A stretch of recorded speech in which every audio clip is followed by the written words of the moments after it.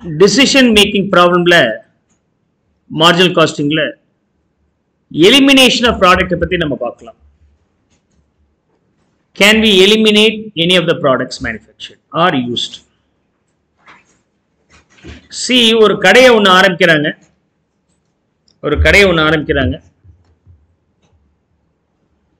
Okay, அதுல ஒரு side black and white பிரிண்டரும் இன்னொரு சைட்ல கலர் பிரிண்டரும் வச்சிருக்கிறாங்க. அப்படி வச்சுக்கலாம், colour print. Okay,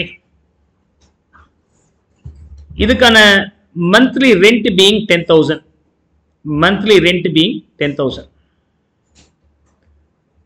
sale price எவ்வளோ அப்படின்னு சொன்னாக்க பிளாக் அண்ட் ஒயிட்டா இருந்தால் 2 rupees, கலரா இருந்தால் 20 rupees. Printing and other cost us black and white ஆக இருந்துச்சுன்னா 1 rupee, கலரா இருந்தால் 5 rupees. ஓகே, now எத்தனை காப்பீஸ் பிரிண்ட் பண்றாங்க அப்படின்னு சொன்னாக்க இதுல வரும்போது பிளாக் அண்ட் ஒயிட்ல வரும்போது 8000 காப்பீஸ் பிரிண்ட் பண்றாங்க. கலர் வரும்போது வெறும் 1000 தான் பிரிண்ட் பண்றாங்க.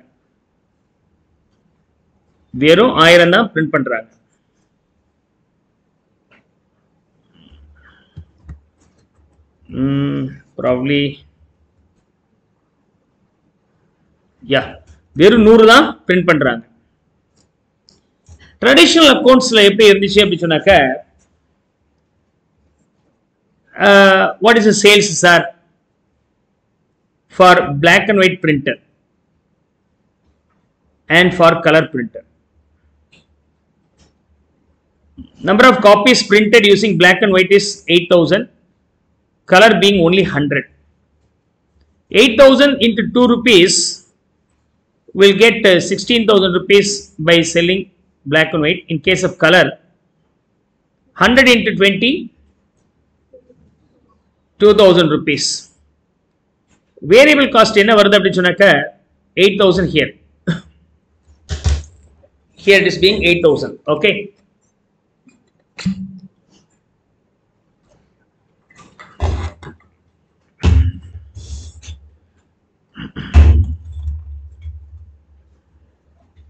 கலரா வரும்போது எவ்வளவு வருது?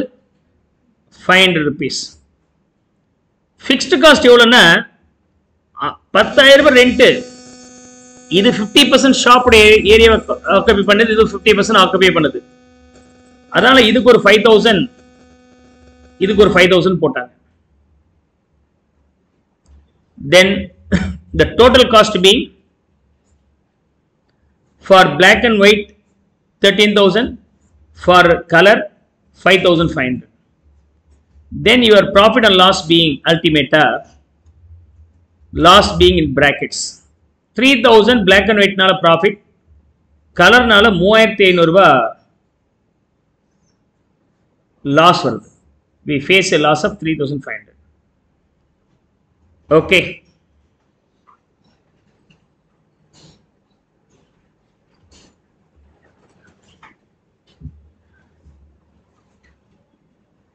To make it much logical, I make the sale price being 30.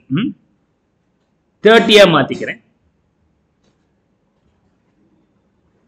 30 மாத்திக்கிட்டோம்னா total cost being 5,500.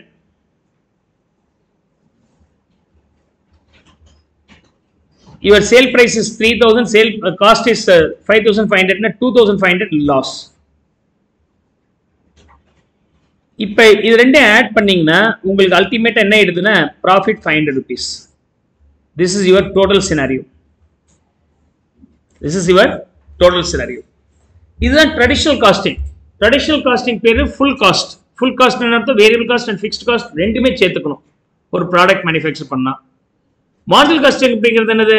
Already I told in the beginning, it's marginal cost is nothing but variable cost.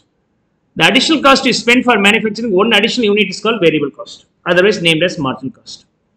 In this marginal costing technique, my predominant focus is only on the variable cost, not the fixed cost. Adha na botheration eduthuka matten. இதை analyse பண்ணும்போது இவங்க என்ன பண்றாங்கன்னா, sir by selling the colour we are facing 2500 loss, அதனால நம்ம eliminate பண்ணிட்டோம்னா நமக்கு அப்படியே இந்த 3000 ரூபாய் லாபமா வந்துடும் இல்லையா அப்படின்னு ஆர்கியூ பண்றாங்க. That was the traditional accounting view. But சரி ட்ரை பண்ணி பாருங்களேன் அப்படின்னு சொன்னா, பிளாக் அண்ட் ஒயிட் சேல்ஸ் வந்து 8000க்கு மேல பண்ண முடியாது, அதனால 16000 அப்படியே இருக்கும். And your variable cost being 8000 rupees. Now what is the fixed cost, sir?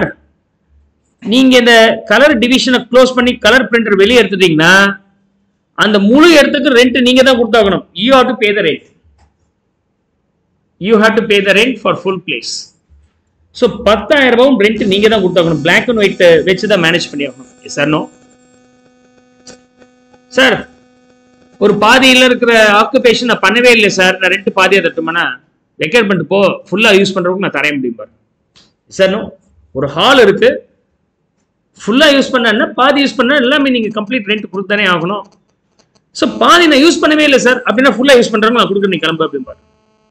Logic புரியுதா? So that is a logic here. Now in this case your scenario being 2000 loss. நீங்க எடுத்த முடிவுனால லாபம் அதிகமாகும் நினைச்சீங்க, ஆனா என்ன நடந்திருக்கு, 2000 லாஸ்ல வந்து சேர்ந்திருக்கு. அப்படின்னா நீங்க எடுத்த முடிவு ஏதோ தப்பு இருக்கு. அப்படிங்கிற போது உங்களால இது கரெக்டா டிசைட் பண்ண முடியாம போனதுக்கு காரணம் you followed the traditional absorption costing or total costing method.